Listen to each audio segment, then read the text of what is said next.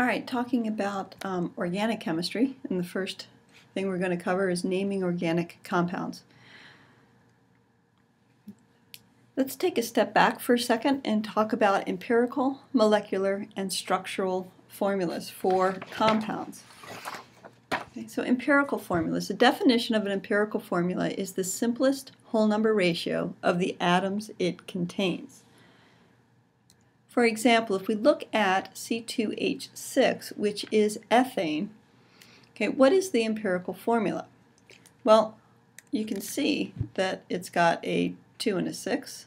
They can both be divided by 2, so this is not the simplest whole number ratio, but the simplest whole number ratio would be 1 carbon to 3 hydrogens. So the empirical formula would be CH3.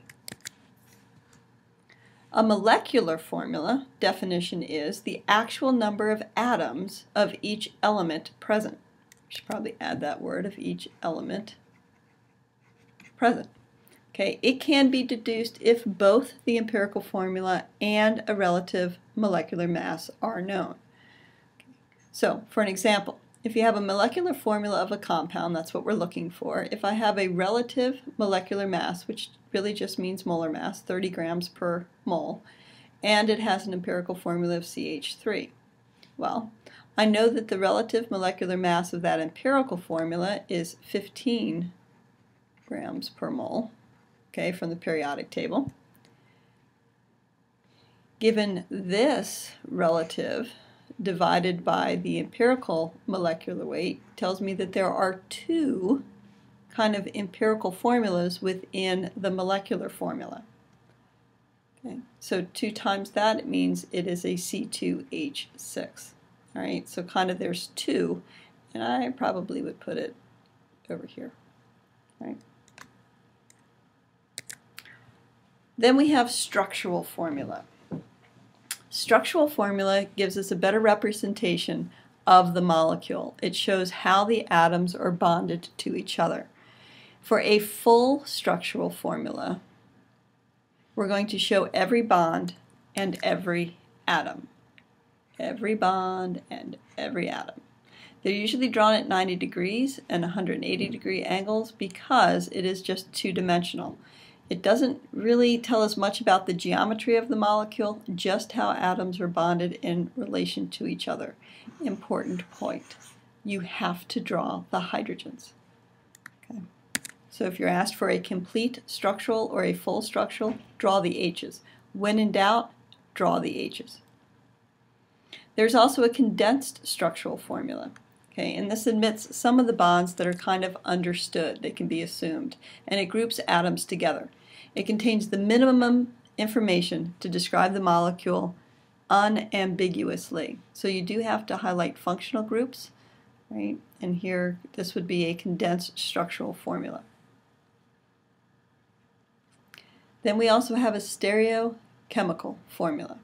And this attempts to show more of the geometry, the relative positions of the atoms and groups around a carbon, and we are going to be drawing these in 3 dimensions.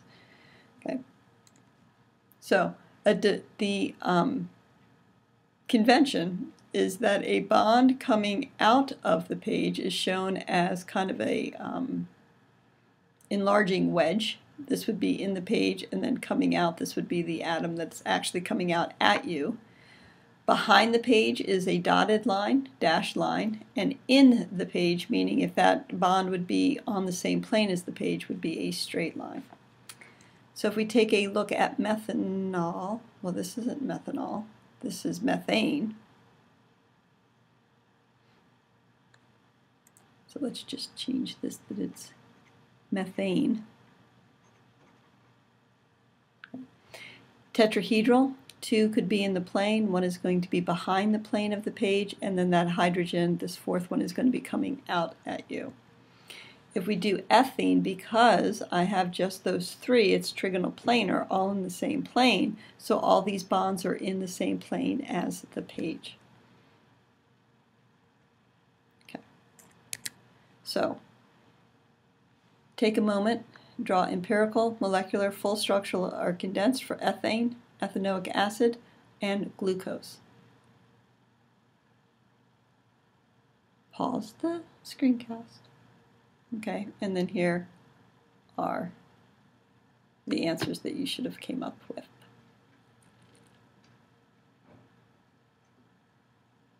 Wow, look at that. That's crazy talk. Okay? All right, IUPAC. This is the world authority, now recognized, for naming chemicals. Right, so this is the common language that is used to name chemicals. You will find that chemists still hold on to common names for chemicals. Ethanoic acid being one of them, they're going to call it acetic. So that being said, let's talk about how we formally name names using the IUPAC system. Okay, first rule in naming a compound is to identify the longest chain of carbon atoms. This is the longest continuous chain of carbon atoms. It can go around a bend if it's drawn that way. It can be straight. It can be an S curve. Identify the longest chain. And then we're going to look at the stem names: meth, eth, prop, but, pent, hex, hept, oct, and non. All right. So for alkanes, which are straight chains, the ending is an ane. So CH4 is a methane, ethane, propane, butane, pentane, hexane, heptane, octane, nonane. If two chains have equal lengths, you're going to pick the one with more branch points. That doesn't happen very often. Rule number 2, number the chains in the main chain. And it is important how you number them. Number the chain to minimize the position or the number of the following in this order: the thing you are naming the compound after, meaning a double bond, an OH group, etc. All right. If I have more than one double bond, I'm going to use the prefixes di, tri, tetra. I don't think you're going to have much more than 4, right? Then you want to minimize the number for the first branch or the substituent group. If both ends have the same first branching number, then the number of the chain to minimize the position of the second branch. So you want to have the numbers be smallest. If still in need of a tiebreaker, minimize the number of substantia group that comes first alphabetically. Right? In cyclic and aromatic, no numbers are needed if there's only one substituent.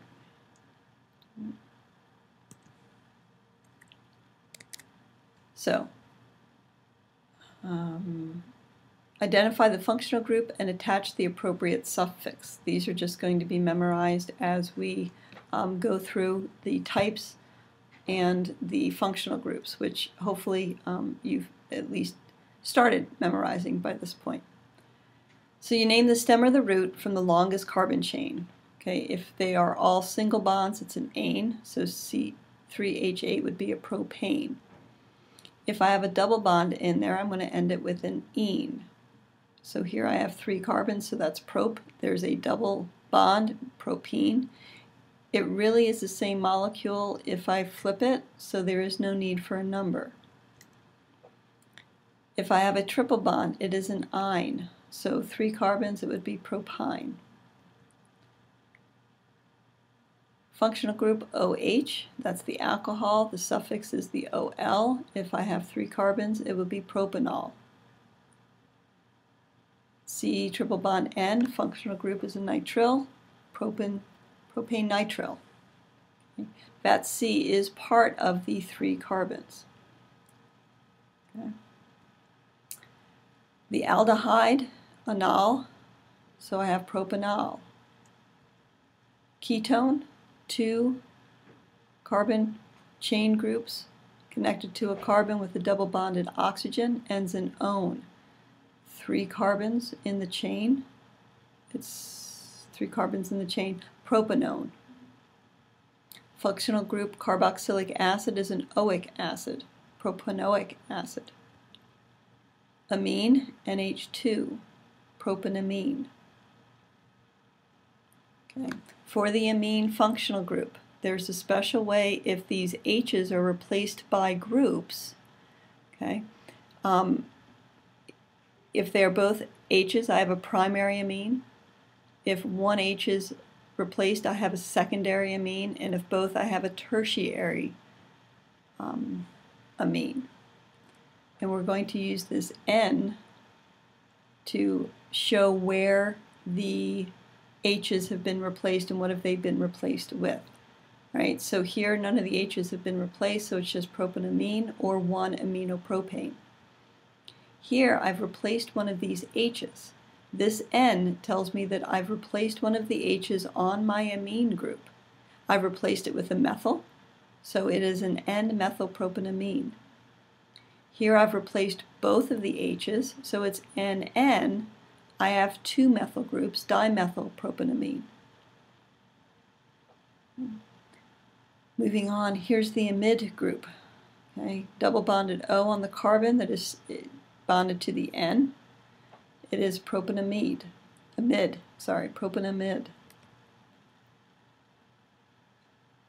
I can do the same thing with the amide groups. Okay, primary amide, secondary amide, tertiary amide. Okay, no replacements on the hydrogen, propanamide. I have N-methylpropanamide and N-dimethyl. Okay, and you would name these groups depending on what they are. The ester group, C with a double bonded O, bonded to an oxygen, and then has a R, another group here. Okay, this is an O8. This R group is what is named first. So for this, I have this methyl group. It's a methyl propanoate.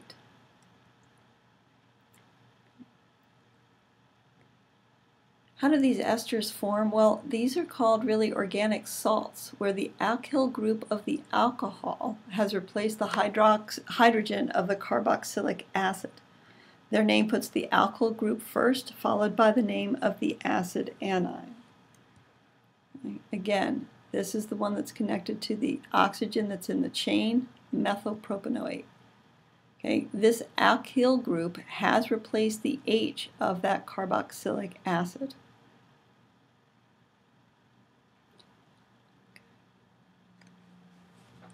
How do we identify the position of functional groups? Well, we're going to identify them by showing a number inserted before the functional group ending.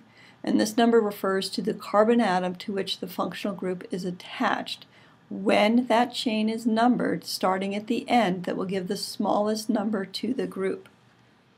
Okay, so if we look at this, you can see, hopefully you can identify, here is my functional group. It really doesn't matter with a propane because it would be the same, but this is on the second group, so this would be a 2-propanol. This tells me that my functional group of the alcohol is off the second carbon. Here, my functional group really is this double bond.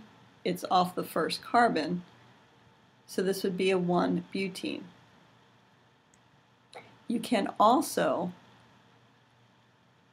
and this is actually the direction that IUPAC is headed, insert the 2 right before the functional group ending, or the 1 right before the functional group ending. So this would be propan-2-ol, or but-1-ene.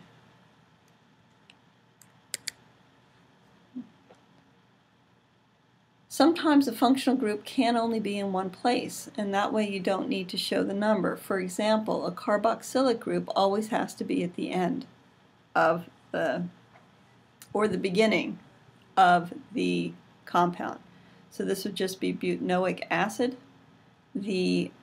For a carbon chain with just 3, the ketone functional group has to be off the second one, so that would be propanone, no number needed. So identifying side chains or constituent groups. Here my longest chain is 3, so I have a methyl group coming off the second, so 2-methylpropane. Here my longest chain is these 5, so I have a pentane, and off the 1, 2, 3rd group I have an ethyl. 3-ethylpentane. 1, 2, 3, 4, 5, 6, 7. I have 7 in the longest chain. Or 1, 2, 3, 4, 5, 6, 7. Either way, my longest chain is 7, so I have a heptane. And off of the fourth carbon, I have a propyl group because I have 3 carbons, so 4-propyl heptane. Right. If I have a halogen, fluoro, chlorobromo, or iodo, this, which we learned in 10th grade we could call carbon tetrachloride, is technically tetrachloromethane. If I have an NH2 group, right, it can be an amino group. So 2-amino-ethanoic acid. Okay, because here I have, there I have my acid.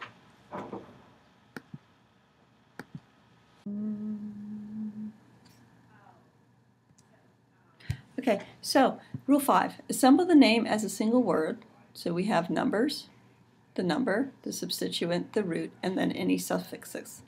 So we want to list substituents alphabetically, meaning butyl's going to come before methyl. Multiples of 1 are present. We have to name di, tri, tetra. Okay?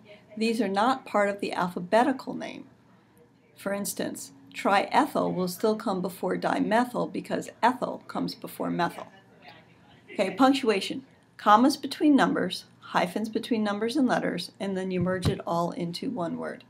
Okay, and the acceptant is the acid is word number 2 for carboxylic acid, so that's two words. Otherwise, it's all mushed together.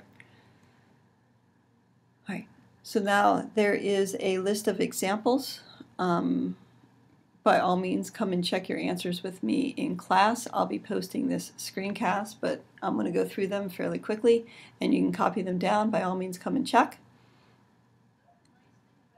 Oh, look, I did it. Cyclohexane, so this is dimethyl, 1,3-dimethyl 2-propyl cyclohexane.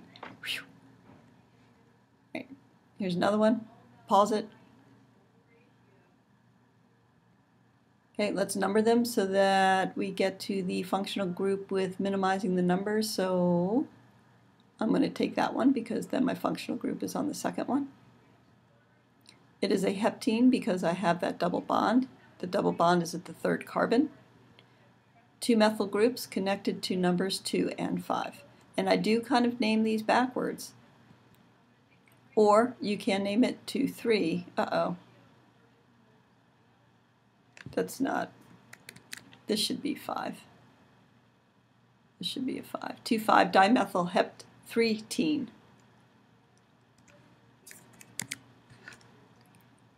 There's another one. I have a bromo group and a methyl group. Benzene.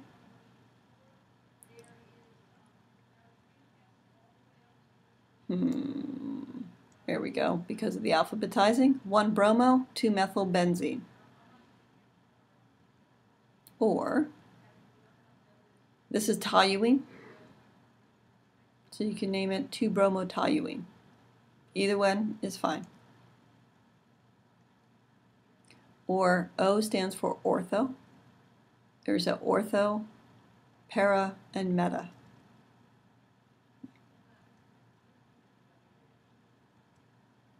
Meta is when you're talking about like a benzene ring, meta is like 2 removed. Ortho, the 2 functional groups are right next to each other, and para, they're opposite from each other. If that doesn't make sense, please ask. Okay, so just for fun, what would this be? It would be a paradox. PhD doctorate. All right. And this one? Because we're 1 removed, it is a metaphor. 4. This is a Ferris wheel.